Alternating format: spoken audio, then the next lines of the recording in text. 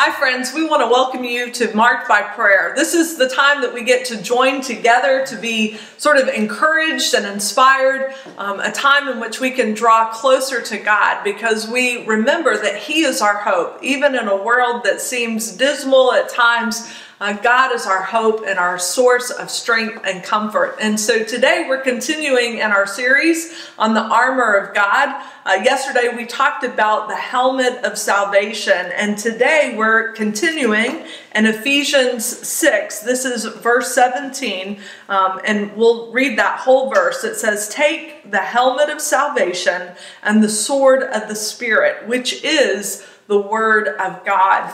And you know, Raina, as I was thinking about the first thought that came to mind when I thought about the sword of the Spirit, I don't have any swords at home, thankfully, but I do have this really large knife. You know, one of my pet peeves is, trying to make a dinner recipe or cut vegetables for a salad, and you pull out your knife and it's dull. Yeah, squashes the tomato. Yeah, absolutely. And recently my husband purchased a knife for us to have at home, and he was just kind of raving about this particular knife because it was made of Damascus steel. Okay.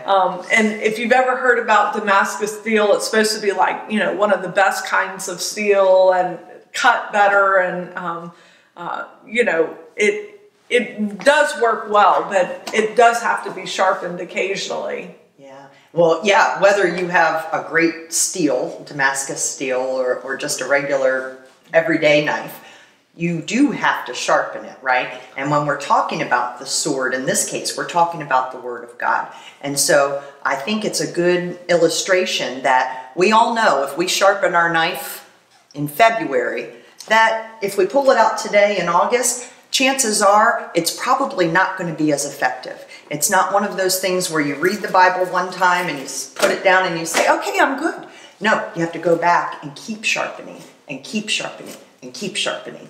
And so that's what I was thinking of when you were talking about the knife. Yeah, and as we're talking about the armor of God, if you think about a soldier, and a soldier is putting on all the different pieces of armor, the breastplate, and they have their shield, and they put on their the belt and all of the different pieces that will kind of help to bring protection for them.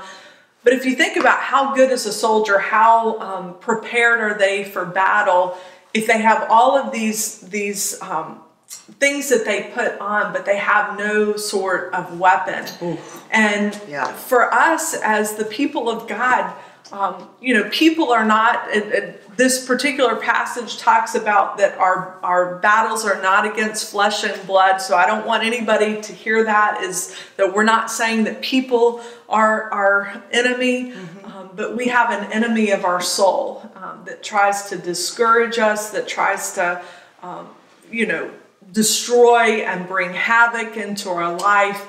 And we need to have a weapon for us to be able to guard against that, to be able to have an offensive weapon and not just a defensive weapon. Yeah, because that's what it is. It is our offensive weapon. This is the weapon. This is the weapon Jesus used in the wilderness with the devil. Every time the devil came to him, he would go back with the Word of God. And so that's what this is like. I was thinking too, as you said, that people aren't our enemy. They're not. And so the Word of God, learning how to use the Word of God is very important too, because as you say, the Roman soldier has this sword, has this offensive weapon, but does he know how to use it? With any weapon, you have to have training, right? You have to practice. You have to know the parts that might hang you up, the parts that you're good at, different things like that. So I think it's important too to remember that the Word is used for correcting and rebuking and training. It's not to bash someone over the head, it's not that type of weapon. So Right, and it's not enough to just have a Bible. We can have a Bible and set it up on a shelf and it collects dust, or it's it looks pretty and makes us seem like we're spiritual. But at the end of the day, if we don't know how to wield that weapon, if we have no training in it, then it really doesn't do us much good. And so, as you were saying, we may not have Damascus steel, or even with Damascus steel, you have to sharpen it. Still have to sharpen it, right? You still have to sharpen it. And the same is true of the Word of God. And it's important that we not just have a Bible, but that we actually know the Word, that we're in the Word, that we're sharpening our swords daily, that we're allowing it to correct and rebuke us and train us in righteousness, as you were saying. And so that is our prayer today, that we would be people who allow the Word to really sink into our hearts, to read us and direct us in our daily lives. So let's go to God in prayer. Father God, we thank you for your Word. We thank you that it is timeless. Father, we thank you that it speaks into our hearts and our lives today as much as it did thousands of years ago. And Father, we thank you that your Word continues to read our hearts. It judges our thoughts and our motivations, Lord, and it helps us to see how we are to proceed in our everyday lives, whether at school, at work, at home, in our families, in our communities, with our friends, Father. And Lord, I pray that we would be people of your Word, Lord, that we would go to your Word, Father, on a daily basis, Father. And I pray that it would transform our hearts and our lives. We thank you and we praise you. In Jesus' mighty name, amen. Amen. Well, thanks for joining us today.